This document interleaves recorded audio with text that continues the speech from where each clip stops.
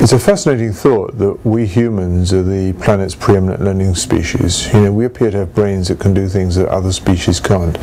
In comparison to the ant, we've got miserable muscles. In comparison to the eagle, we can't fly. In comparison to the elephant, we can't do this, that, and the other. Somehow or other, we seem to have got this most extraordinary brain. Where's this brain come from? How is it that we have brains that other mammals would envy? And it's actually very simple, but it's an extraordinary story. Ever since the time, about 4 million years ago, we humans started using our brains better than we did. Our brains had to get bigger. Now, as our brains got bigger, that put pressure on the skull, and the skull had to get bigger. And this created a real evolutionary potential catastrophe, because every other mammal gives birth to its young when their brains are at least 95% fully formed.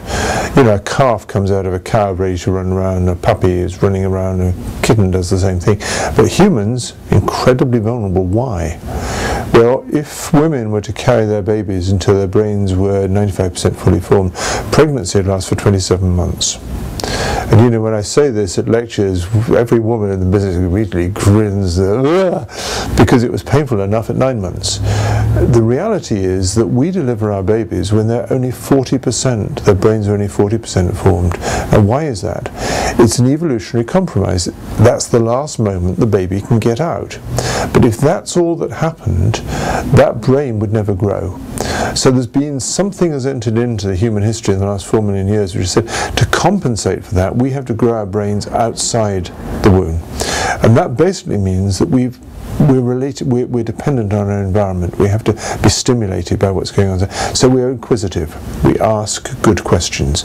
As we ask good questions, that stimulates a whole series of time-limited software in the brain, which actually is sort of coming on stream if the questions are being asked at the right time.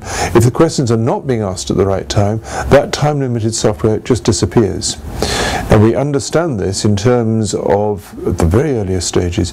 When a mother's eyes are bonding with the baby's eyes at the breast, there is a 10-fold increase in the synaptic activity that is going on inside the brain.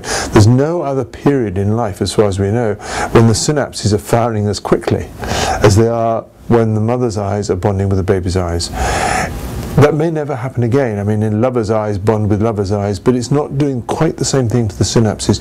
But the child that doesn't have that starting advantage doesn't have that kickstart to its emotions developing. And it runs right through the first 24, 36 months of life. The child isn't born with its emotions already working.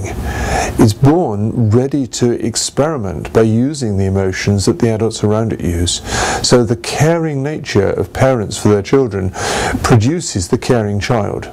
And of course all this ties up with the fact that we now know from other research that children who do best at the age of 18 are the ones who come from homes where there is more dialogue and discussion going on, 4 times more significant than any other factor.